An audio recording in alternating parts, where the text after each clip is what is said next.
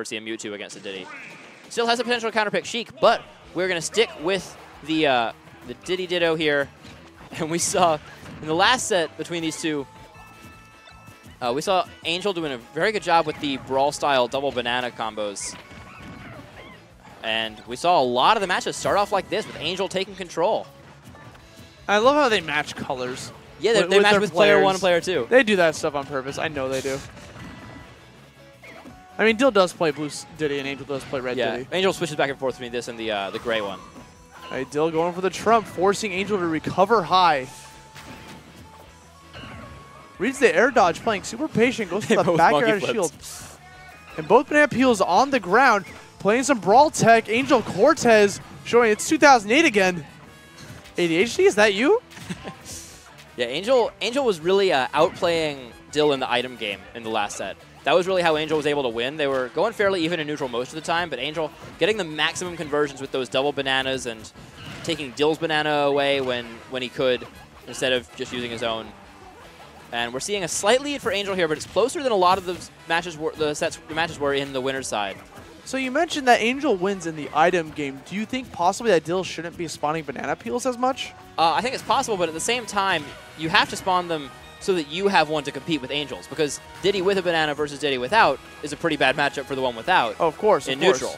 But at the same time, I think Dill has to be more careful with his items. I think Dill has a habit of sort of leaving the items around and playing away from it, which is not something you want to do against Angel, because he's specifically seeking out those situations and taking his own banana to stand right next to Dill's, so he has that double banana pressure for the combos or just for the shield pressure and the potential grab mix-ups. I mean, he seems to be doing a good job this time around, actually doing the right brawl there, yeah, against Angel, taking it back, taking away stock numero 1.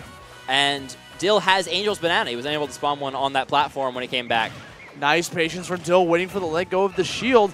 He's getting the double back air, only heard about in Legends. Oh, he thought the first one was his, I bet. He definitely thought that first peel was his. And it's so easy to lose track of which peel is yours in the Ditto. It's difficult in the Ditto. The Didio. Or is it just the Ditto? No, I like Didio. We're going to call it the Didio. Charge F smash. That's going to take the first stock, but a 76% lead for Dill. All 3 of the games in the winner's side had Angel with a pretty massive lead after the first stock, and Dill managed to bring one of them back, but Angel was still able to close out the set. Now we're seeing the roles switched, and we're seeing Angel with a significant deficit right now. But right here, we see his item game coming together again. Very rare. All these neutral airs on shield, though. Very rare do you see someone slip on a banana peel and you're waiting for them to make a first move because you have another banana peel in hand. Yeah, we're totally going back to the days of Broken Meta Knight. And Angel still going for these neutral airs, and he gets that one there. Dangerous move, though, especially if you're not landing with it, because then it has a decent amount of end lag in the air, plus doesn't really have any combos if it's... This is just silly. They're both just slipping. They need to stop eating banana peels, bananas in general, so much.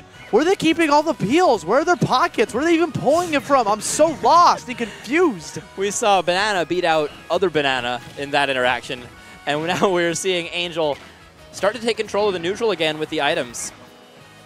151 to 99. Dill has a slight advantage, but either one landing a down tilt could spell deadly. Or an up tilt. Just like the up tilt. A little up smack right there from Dill is going to take game 1.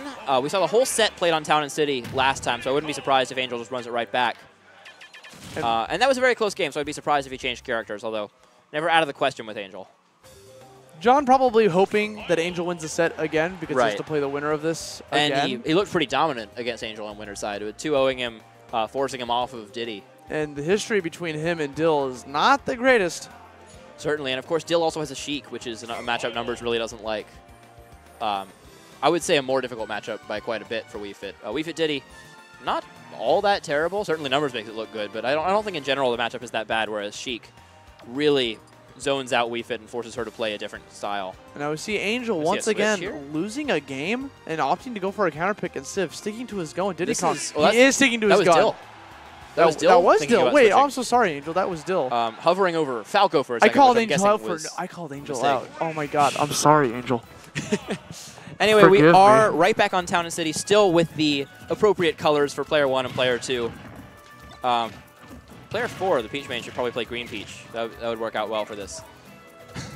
Anyway, that's not relevant. We're seeing more bananigans right here with these two He gets banana comboed while holding a banana.